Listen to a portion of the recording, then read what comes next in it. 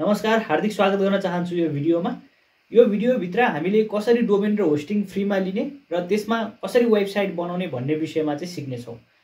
यसको लागि तपाईले चाहिँ हाम्रो पार्ट 1 भिडियो पनि हेर्नु होला, जसको लागि हामीले डाइरेक्ट प्यानलदेखि लिएर सबै डेटाहरू कसरी चाहिँ बनाउने, इमेल एकाउन्टहरू कसरी बनाउने सबै कुराहरू छ। हाम्रो पार्ट 1 भिडियो चाहिँ त्यो हेर्नु होला र त्यो पश्चात यो हेर्दा पनि हुन्छ अथवा यो हेरेर त्यो हेर्दा पनि हुन्छ। ओके, र यो भिडियोभित्र हामीले चाहिँ दुईवटा सेक्सनमा चाहिँ डिभाइड गरिदिएका छौँ। पहिलोमा भनेको चाहिँ हामीले कसरी चाहिँ डोमेन र होस्टिङ 2 क्लिकमा लिने भन्ने विषयमा सिक्छौँ भने, र दोस्रो सेक्सनमा हामीले कसरी त्यही लिएको सिस्टममा चाहिँ हामीले website without coding drag and ड्रपको सिस्टमबाट बनाउन सकिन्छ भन्ने विषयमा सिक्छौँ।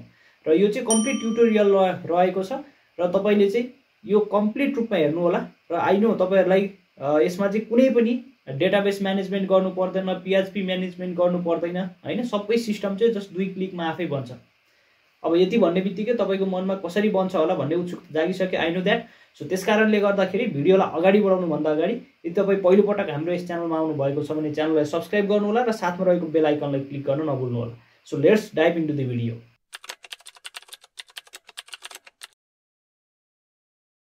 ओके, फर्स्ट अफ अल तपाई आफ्नो ल्यापटप अथवा डेस्कटपको कुनै पनि एउटा ब्राउजर खोल्नुहोस् र bijaykumal.com.np भन्ने वेबसाइटमा गएर तपाईले चाहिँ यो जुन how to get 100% free domain hosting blog चाहिँ खोल्नु होला। इफ भेट्नु भएन भने यहाँ होस्टिङ भनेर टाइप गर्नुस्, यहाँ तपाईले भेटिहाल्नुहुन्छ है।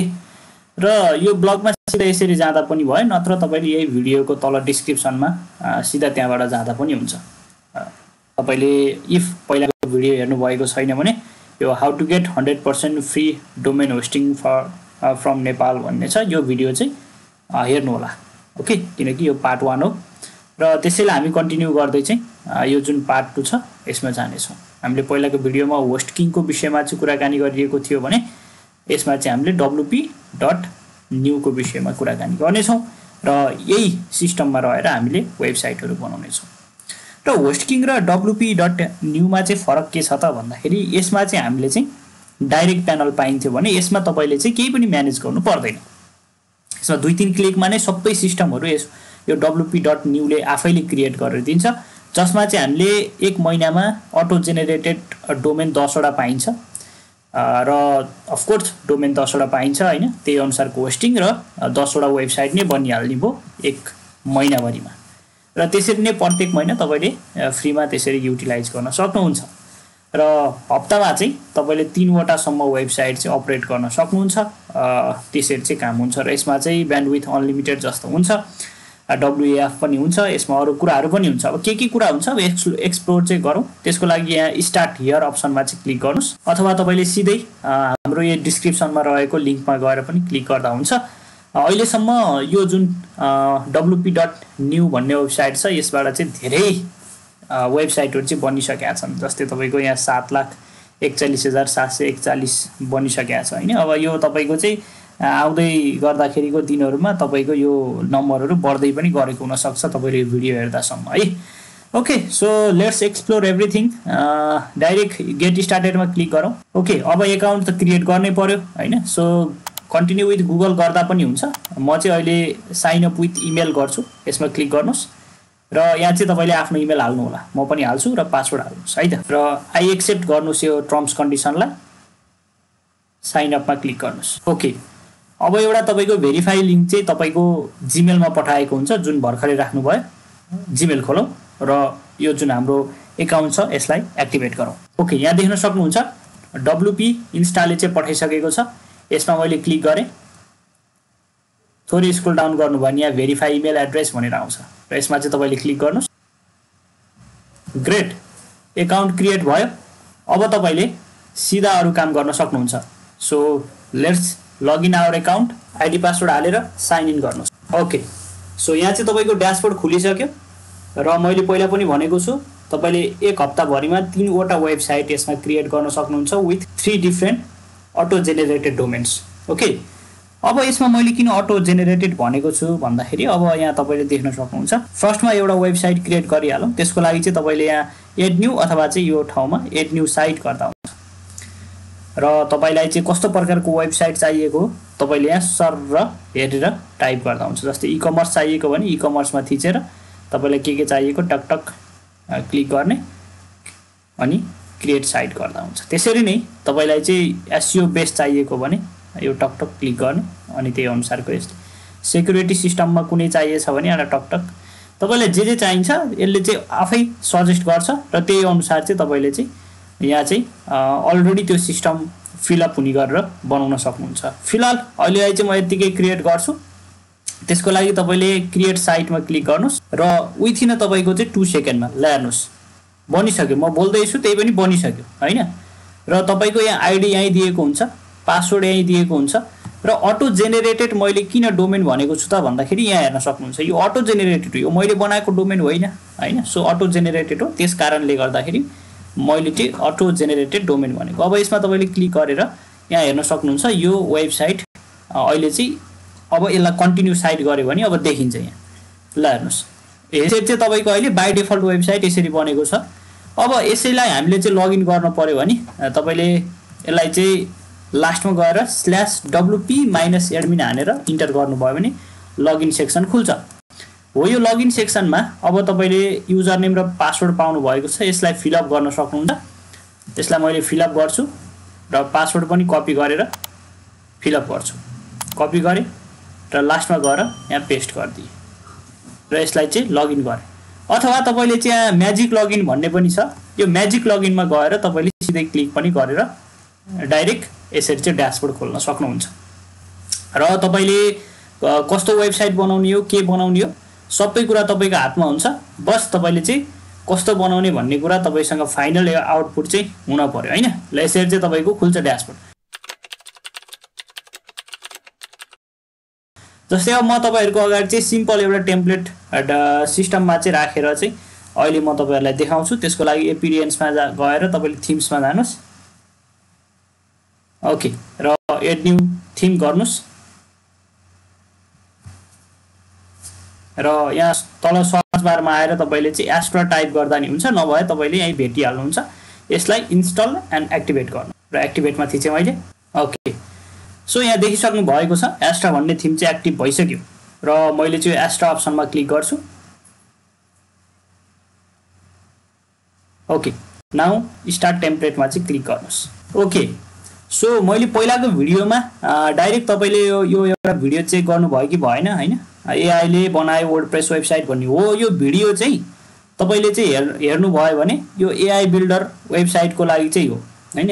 हो यहाँबाट पनि जान मिल्छ, तर यसबाट चाहिँ तपाईको 2 वे जानु पर्यो हैन। zip.wp भन्ने वेबसाइटमा चाहिँ गएर चाहिँ बनाउने हो। यसमा चाहिँ डाइरेक्ट मैले देखाएको छु, त्यसमा नै गएर जस्ट 2-3 क्लिकमा बनाएर देखाएको छु भने तपाईले भिडियो पनि हेर्नु होला एकपटक। अहिले चाहिँ हामी गर्दैनौं यो, किन भन्दाखेरि अलरेडी बनिसकेको छ योसँग रिलेटेड भएर। सो हामीले चाहिँ क्लासिक स्टार्टर टेम्प्लेटबाट नै जान्छौं। सो बिल्ड विथ टेम्प्लेट गर्नुस् र यहाँबाट चाहिँ एउटा पेज बिल्डर चाहिँ छान्नुस्। म तपाईलाई एलिमेन्टर रिकमेन्ड गर्छु एज अ बिगिनर र यसलाई चाहिँ इन्टर गर्नुस्। अब तपाईलाई यहाँबाट कस्तो वेबसाइट बनाउन मन लाग्छ त्यो अनुसारको छान्नु होला र अहिलेलाई चाहिँ म तपाईको पर्सनल वेबसाइटमा चाहिँ छान्छु। अब यसमा चाहिँ मैले पोर्टफोलियो एन्ड सीवी भनेर चाहिँ मैले क्लिक गरे। अब यहाँ थुप्रो देखाउँछ तपाईको अगाडि पेड र फ्री गरेर।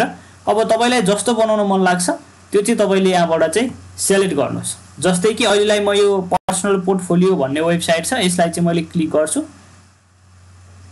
र तपाईले स्किप एन्ड कन्टिन्यू गर्नुस्। अब यसको तपाईको लाइभ प्रिभ्यू पनि यहाँ देखाउँछ।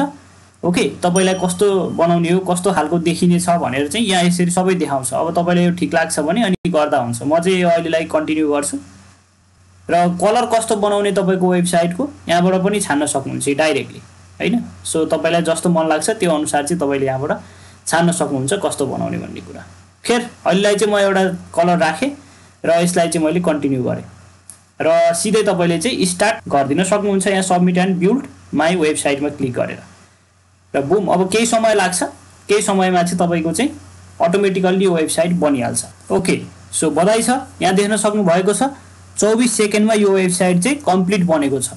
अब तपाईले यसलाई भ्यू योर वेबसाइटमा क्लिक गर्नुभयो भने तपाईको त्यही डोमेन हो जुन चाहिँ तपाईले यहाँ भित्र पाउनु भएको थियो। ल हेर्नुस् यही डोमेन हो हैन र तपाईले यहाँ हेर्न सक्नुहुन्छ यही डोमेनमा यसरी कम्प्लिट वेबसाइट बनेको छ। अब तपाईले यो वेबसाइटको इन्टायर कुरा चाहिँ लुक्सहरु यहाँ भएको टेक्स्टहरु सबै कुरा चेन्ज गरेर आफूले भनेको जस्तो चाहिँ बनाउन सक्नुहुन्छ।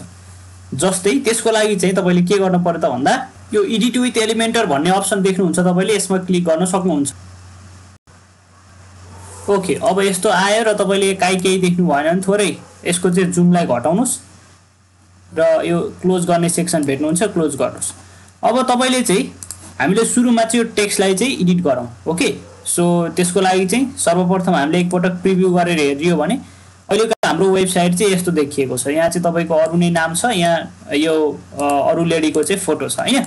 अब त्यसलाई चाहिँ अब हामी के गर्छौं, यो टेक्स्टलाई चाहिँ हटाउँछौं। त्यसको लागि सुरुमा यसलाई क्लिक गरे र यहाँ यो नामलाई चाहिँ हटाएर म मेरो नाम लेख्छु हैन। सो म चाहिँ अब यहाँ यसलाई चाहिँ सर्ट र हटाउँछु, यतापट्टि क्लिक गरेर र यहाँ चाहिँ म मेरो नाम लेख्छु। ल, सो मेरो नाम लेखेँ। अब मेरो नाम लेखेपछि मेरै फोटो राख्न पर्यो हैन। त्यसको लागि फेरि फोटो चेन्ज गर्नलाई तपाईले यो माथि चाहिँ क्लिक गरिदिनुस् र यहाँ भएको फोटोलाई क्लिक गर्नुस् एकपटक। यति भएपछि तपाईले यहाँ आफ्नो फोटो चाहिँ इम्पोर्ट गर्नुस्, जुन चाहिँ तपाईको चाहिँ पछाडी ब्याकग्राउन्ड हटाएको फोटो छ त्यो फोटो चाहिँ यहाँ चाहिँ लिएर आउनुस्। इफ ब्याकग्राउन्ड हटाउने कसरी भन्ने लाग्छ भने तपाईले चाहिँ हाम्रो यो च्यानलको सर्ट्समा गएर हेर्नु होला, अथवा चाहिँ भिडियो पनि अपलोड हुनेछ त्यसमा गएर हेर्नु होला है त।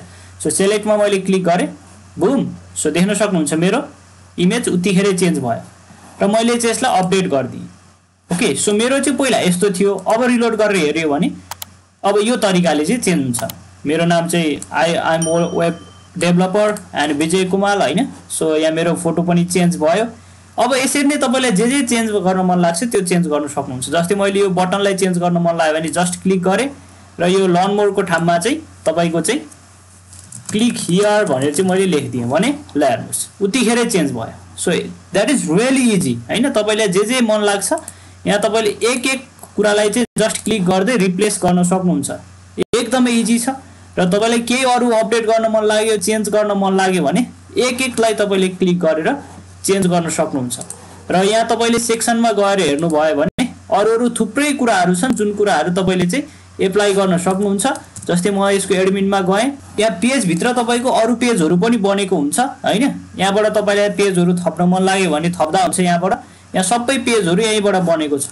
अब तपाईलाई जुन पेज एडिट गर्न मन लाग्छ क्लिक गर्दै एडिट विथ एलिमेन्टर गर्दै तपाईले गर्नु होला। अब यसको वेबसाइटको कम्प्लिट तपाईलाई चाहिँ भिडियो चाहिन्छ भने हाम्रो यसै च्यानललाई सब्स्क्राइब गर्नुस्। अब आगामी दिनहरुमा योसँग रिलेटेड थुप्रो भिडियोहरु चाहिँ आउने छन् र त्यही भिडियोहरु तपाईले हेरेर वेबसाइटहरु मजाले आफ्नो हिसाबले बनाउन पनि सक्ने चाहिँ हुनुहुनेछ। ओके, र तपाईले चाहिँ यही कमेन्टमा गएर कस्तो टाइपको तपाईलाई भिडियो चाहिन्छ त्योसँग रिलेटेड पनि तपाईले चाहिँ कमेन्ट गर्न सक्नुहुनेछ। ल, एट द इन्ड तपाईले चाहिँ अब जस्तै यही साइटमा गएर हेर्नु भयो भने चाहिँ यहाँ सबै कुराहरु चाहिँ बनेको हुन्छ। नेक्स्ट टाइम यसैमा आएर तपाईले यहीबाट सिधै म्याजिक लगइन गर्दा पनि हुन्छ हैन।